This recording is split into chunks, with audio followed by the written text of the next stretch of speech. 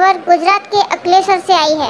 23 feet ऊंची भगवान गणेश की मूर्ति लाते वक्त बिजली के तार से छूने की वजह से 3 लड़कों की मौके पर ही मृत्यु हो गई और 7 की हालत गंभीर है।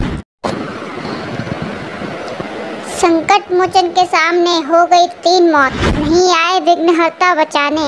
जी हाँ, ये सोचने वाली बात है। इतनी आस्था से वो लोग मूर्ति को लेके जा रहे थे, भगवान गणेश ने उन्हें बचाया क्यों नहीं? क्या जिनको हम गणेश मानते हैं, भगवान मानते हैं, क्या वो सच में भगवान है? क्या वो पूर्ण भगवान है? भगवान का क्या यही गुण होता है कि उनके सामने उनके भक्तों की मृत्यु हो जाए, वो कुछ ना करें? भगवान के गुण क्या होते हैं, ये संत रामपाल जी आपको बताएंगे। भजन करो उस रब का जो दाता है कुल सबका। भजन करो उस रब का जो दाता है कुल सबका। हमारे को जो सुख होता है वो हमारे पुण्यों से होता है, शुभ संस्कारों से होता है। जो हमें कष्ट होता है वो हमारे पिछले पाप कर्मों से होता है। और पाप कर्म जब तक हमारे समाप्त नहीं होंगे, पाप कर्म हमारे नष्ट नहीं होंगे, तो हमारे दुखों का अंत नहीं हो सकता। जैसे किसी के पैर में कांटा लग गया हो, वो पीड़ा जो है उस कांटा लग जाने के कारण हो रही है। जब तक वो कांटा नहीं निकलेगा तब तक पीड़ा समाप्त नहीं हो सकती।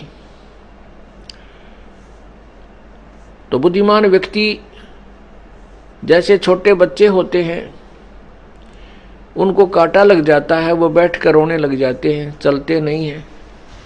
तो बुद्धिमान व्यक्ति उनको देखता है कि हाँ ये बच्चे के कांटा लग गया, तो उसको उठाता है, गोदी में उठाता है, घर लाता है अपने बच्चे को, फिर उसका कांटा निकलवाता है, निकालता है,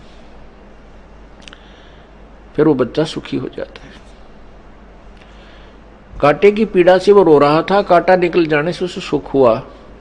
इसी प्रकार हमारे पाप कर्मों रूपी कांटे लगे हुए हैं।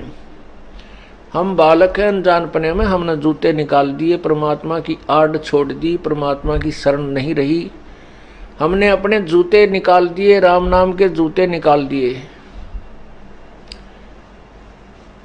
जिस कारण से हमारे को ये पाप कर्मों के कांटे चुभ गए हैं। उनके कारण सभी को पीड़ा हो रही है।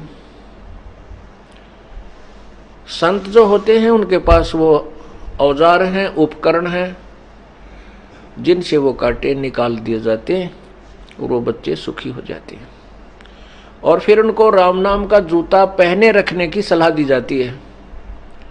फिर वो बच्चे जिनके पैरों में पीड़ा थी, उनको पता लग गया था कि तुम्हें पीड़ा जो है कांटा लगने से हुई, कांटा लगा नंगे पैरों से, या जो जूते चप्पल पहन रखी थी वो कांटों से प्रोटेक्शन नहीं कर सकते थे, बचाव नहीं कर सकते थे। जैसे कोई नाम जाप करते हैं, जैसे तीनों गुणों रजगुण ब्रह्मा सदगुण विष्णु तमगुण शिव जी की उपासना भी करते हैं, ब्रह्म की, माता की, दुर्गा की, मसाणी की, ब्रह्म की, परब्रह्म की, इनकी पूजाओं से ठीक है कुछ राहत तो मिलती है, लेकिन पाप रूपी वो कांटे नहीं निकलते।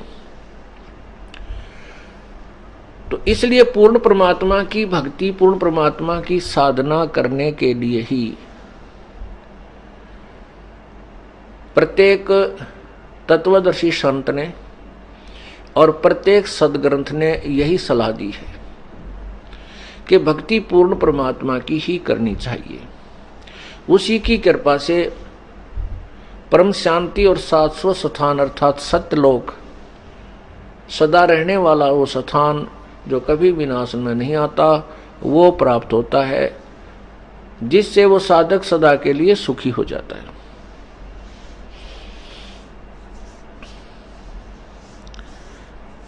पुण्यात्माओं, कर्म के जो पाप कर्मों के कारण जो कष्ट दुख होते हैं, उनको न तो ब्रह्मा विष्णु महेश कोई परिवर्तन कर सकते हैं, अर्थात पाप कर्मों का जो दुख है उसको वो समाप्त नहीं कर सकते, और न ही दुर्गा कर सकती है, न ही ब्रह्म कर सकता है जो ज्योति निरंजन, और न ही परब्रह्म कर सकता है।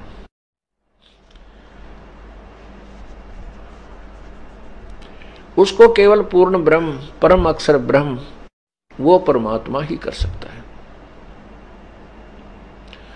उस पूर्ण परमात्मा की हमने जो पावर का लाभ लेने के लिए, शक्ति का लाभ लेने के लिए तत्वदर्शी संत की खोज करनी होगी, जैसा कि गीता जी अध्याय नंबर 4 के श्लोक 34 में कहा है। क्योंकि गीता ज्ञान दाता अपने सतर की जो जितना उसको ज्ञान है वो बता ही रहा है पूरी गीता जी में। फिर वो कहता है कि उस पूर्ण परमात्मा, परम अक्षर ब्रह्म, जो गीता जी अध्याय नंबर 8 के श्लोक नंबर 3 में कहा है कि वो परम अक्षर ब्रह्म है। गीता जी अध्याय नंबर 7 के श्लोक नंबर 29 में गीता ज्ञानदाता कह रहा है कि मैं जो ज्ञान दे रहा हूं, मेरे इस ज्ञान पर जो आश्रित हो जाते हैं और फिर वो तत्वदर्शी संत की खोज कर लेते हैं, उस तत्वदर्शी संत से प्राप्त ज्ञान के आधार पर फिर वो संपूर्ण कर्मों से परिचित हो जाते हैं, पूरे आध्यात्मिक ज्ञान से परिचित हो जाते हैं, और वो फिर उस तत्व ब्रह्म से, उस परमात्मा से भी परिचित हो जाते हैं। तो फिर वो व्यक्ति जो पूर्ण संत की शरण में आने के बाद, तत्वदर्शी संत से तत्व ज्ञान सुनने के उपरांत, वो केवल जन्म मरण से ही, जरा मरण से छुटकारा ही चाहता है और कोई वस्तु की इच्छा नहीं करता। ये 7वें अध्याय के 29वें श्लोक में कहा।